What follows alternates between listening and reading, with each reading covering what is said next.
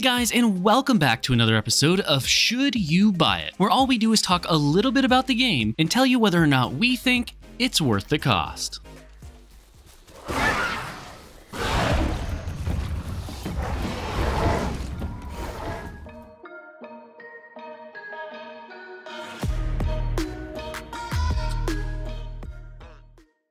In this episode, we'll be playing The Isle, a third-person dinosaur survival game where you will need to hunt, gather, and maybe even find a mate if you want to survive. Now, the first question that we cover in these videos is what stage of development is the game in? And in this case, in the Isle of Evirma, it is currently in early access and available on PC for $20. But what exactly is the game? Well, there's something that you need to understand about the Isle, and that is that it is separated into two largely different versions of the game. The first being the Isle Legacy, which is what you will get the first time you boot up the game, and the second being the Isle Evirma, which is kind of a beta branch of the game. Oh, I'm dead. Now, you will get both of these different versions of the game for simply purchasing it. It's important, however, to note that the developers have all but given up on the Isle Legacy at this point, as they are trying to move over towards the new engine with better graphics and overall capabilities, which is why we will be reviewing the Isle of Evirma here. Just to make it super clear, in this video we will not be reviewing the Isle Legacy, but instead will be reviewing the Isle of Evirma, as that is the direction the game is heading and the direction most players will want to go towards. Now, if you guys want to save money on games, you should check out Humble Bundle in the description below. Humble Bundle will not only help to give you a discount on games sometimes, but will also help charity and support this channel. Everything you purchase on Humble Bundle will go towards helping a charity, helping our channel, and giving you some kind of a discount if there's a discount running on that game, which they have tons of discounts that Steam does not all the time. And again, if you want to save money, just check out Humble Bundle down below by clicking the link. Now that that's all out of the way, what exactly is the Isle of Evirma gameplay like? Well, the Isle is a game with a very simplistic playstyle on the surface, but a much more rich and in-depth one that you will come to learn as you play the game more and more. The core gameplay loop will be something along the lines of spawning into the world as your dinosaur of choice, and then running around the world trying to grow to full size. This can take you anywhere from 30 minutes all the way up to multiple in-game hours, at least for some of the larger dinosaurs and more powerful ones, that is. There is, however, a way to speed up that growing process, and that is through the game's diet system. The diet system involves you trying to get 3 different food types into your stomach, which are each represented by one of 3 different symbols.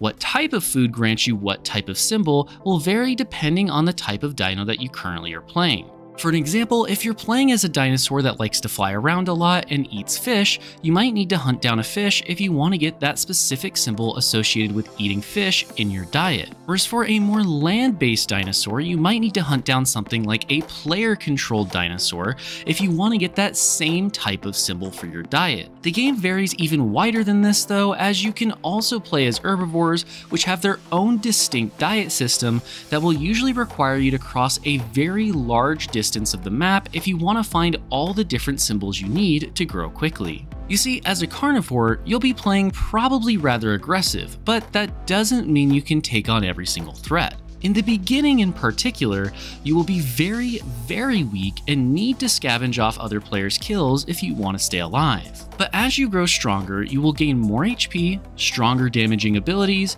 and new abilities, as well as even the option to mate and grow your own pack. Now, you may be wondering, does everybody just play the most powerful dinosaur in the game? And the short answer to that is no. This is because of the fact that almost every dino has its own unique playstyle that is more fun or less depending on what you enjoy as well as your group size. For an example, one of the currently more powerful dinos in the game is the Carno. They are strong, powerful, and able to 1v1 almost any other dino they come across. However, they are limited to a pack size of 3 and take a very long time to grow, as well as tend to need a lot of food, especially once reaching adulthood. This means that living in a group of more to 3 Carnos, even if you could, would be a challenge, as finding enough food to keep you all alive would be extremely difficult. Then again, if you want to play as, say, an Omniraptor, you can play with up to 8 other players and will have a very different hit and run tactic of play if you want to stay alive and find the food that you need to keep moving. Now, before we move over to the pros and cons section of this video, I want to take a moment to talk about the game's graphics. One of the things that stands out the most about this game is the fact that the art is just so incredibly immersive and well done. It tries to portray a truly Jurassic Park world, but also has very in-depth detail with just about every little thing you'll see. The dinosaur models alone are stunning enough, but when you stand atop a hill and peer out over the horizon, the game really just helps to immerse you into its world and makes you feel like you are actually playing that dinosaur and actually trying to survive.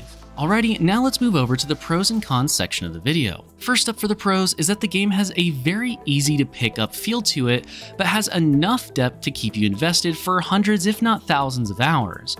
Every single creature has its own unique playstyle, as well as sometimes their own unique mechanics that only apply to them. This means that there'll be plenty of different playstyles for you to try out, and some of them are very hard to succeed at, so there'll be plenty of challenge and plenty of time for you to get invested. Next is that the game has a great sense of reward and punishment via its growth system. This is because when you're fully grown, you are powerful, but it takes multiple hours to get there in most creatures' cases. This then gives the game a constant sense of accomplishment, followed by failure every time you die and are sent back to the beginning of that never-ending cycle of becoming a baby, growing throughout the world, dying again, and starting all over. After that is the variety of playable dinos and uniqueness of each and every one of them. For an example, while you might not think there's a big difference between a raptor and a carno, their playstyles and abilities are actually drastically different and require you to play in a different way if you want to survive. They also tend to require you to work with different amounts of people, which means you'll have to be a more social player or a less social player depending on which one you've chosen. Lastly is that the graphics and size of the world are extremely well done. Everything from seeing dinos running around to watching the sun come up over the horizon are all beautiful in their own way and are just so nice to look at. In fact, I found myself just staring out into the distance as I constantly was amazed at the sheer size of the world and the beauty that it presents. Alrighty, now let's move over to the cons. And first up for the cons is that the game has you waiting around a lot. And when I say a lot, I mean a lot. What I mean here is that while growing is cool and getting your diet is nice, once you've accomplished that and you still have to grow for 2 to 3 more hours and you don't need food for another 30 to 45 minutes, you'll find yourself just sitting in a bush waiting for yourself to grow. If I'm being completely honest, there were countless times that I turned on YouTube for about 20 minutes or so before jumping back in the game to start hunting for food once again. This seems to be a problem overall in the game. Luckily though, once you reach the end game and you are fully grown, most creatures get hungry enough fast enough that you're going to constantly need to be on the move.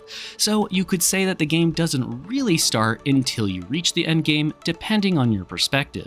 Next up is that cross-teaming is a thing in this game and it feels wrong and unimmersive. For a game all about immersion, it makes no sense for herbivores to team up with carnivores, yet players will still do it. Fortunately though, if this is something that bothers you as much as it bothers me, you can simply play on a community server in order to not have to deal with it, as they put rules in place to prevent it. You might enjoy it, but personally, I have no desire to see an herbivore and a carnivore working together to hunt me down. And lastly for the cons is that there's actually some really cool development updates coming out, but they are very few and far between. For context, this game has been in development now for 5 to 6 years, which is no small matter. That is a very long time for any game to be in early access. And while the devs have put in a lot of work and switched to an entirely different game engine in that time period, it's unfortunate to see for many players, as they weren't really wanting to wait 6 years to play the game that they paid for. With that being said, before we move into the rest of this video, if you do pick up this game, buy it for what it is now, not for what it might be later, as it may never come. So now it's time for the rating for the game, and when we rate games, we want to get 1 hour of enjoyment out of every $1 that the game costs. So for this game in particular, in the Isle of Evirma, we would want to get 20 hours of enjoyment out of the $20 cost of the game. And after playing this game for well over 24 hours, we give it